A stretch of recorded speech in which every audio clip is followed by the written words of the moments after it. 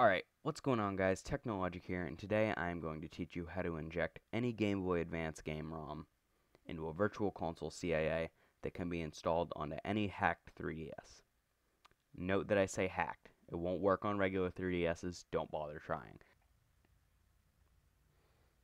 However, if your 3DS isn't hacked and you want to do this, there is a guide on how to hack it.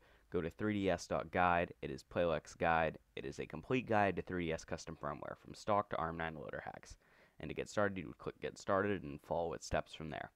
So, injecting games. Go to 3ds.host/easyinjects.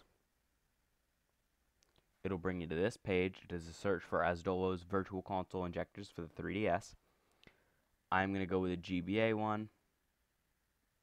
So once you get that loaded up, scroll down to download links and choose version 1.5. It'll bring you into a mega link. Hit download through your browser and extract it to whatever directory you want.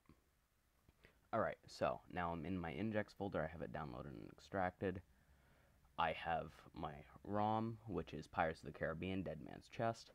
I have an image of the main menu of the game, and I have an image of the cover of the game. So what you're going to do is open up the injector folder, open up the injector executable. Smart Screen usually it threw an error last time. Sometimes Windows Smart Screen will throw an error at you. Now what you do is go to the injector, open your GBA file. I open mine up. It automatically often detects the ROM size, what type of save type it has, and the name and the publisher and the release date. Next step, icon and name. Long name, you can change it to whatever you want. I'm going to get rid of the Euro USA part. Load icon image, this is where your game cover comes in. That's how it'll show up on the 3DS's menu. I suggest that you leave this as by cubic. And then you go on to your next step, the 3D banner. I'd suggest that you not go with that. That's my opinion. I'd prefer to go with the menu right there. So I replace it with that. You can change the text of this Virtual Console banner, change the brightness of it. I'm going to go ahead and set it to 64 like it is by default. Next step is Virtual Console parameters. That's what the product code is. You can leave that, and you might want to randomize your title ID.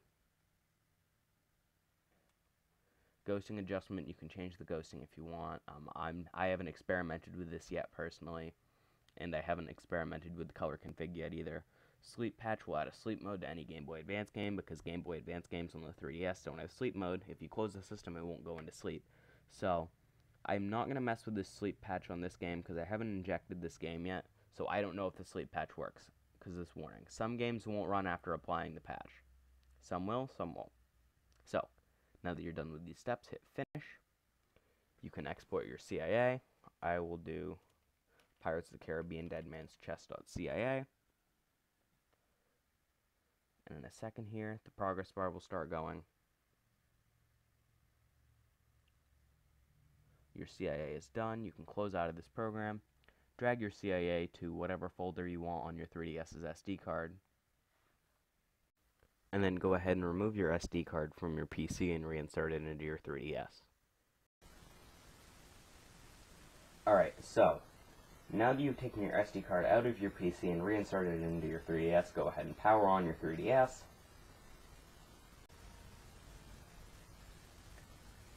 And go ahead and launch your CIA installer of choice. I personally use FBI, so I'm going to go ahead and launch it.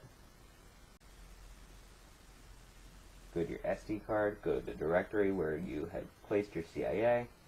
I placed it in my CIA's folder. And now I'm going to go down to Pirates of the Caribbean Dead Man's Chest.cia. Go ahead and install it.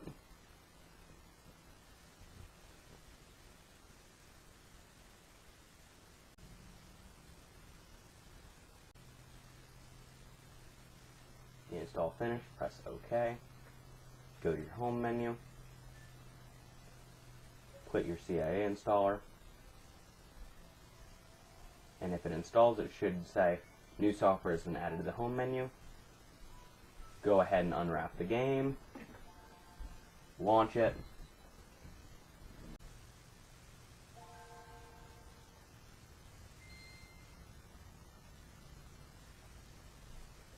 Selecting the language.